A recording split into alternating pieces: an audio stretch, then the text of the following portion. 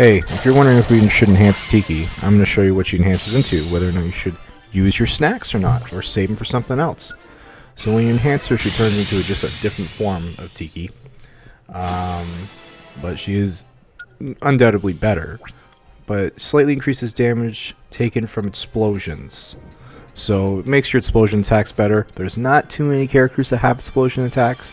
Ultimately, I think this one might be a waste of snacks, but if you have extra, go ahead and do it. But, you know, I'm not using that character in my everyday play of the game.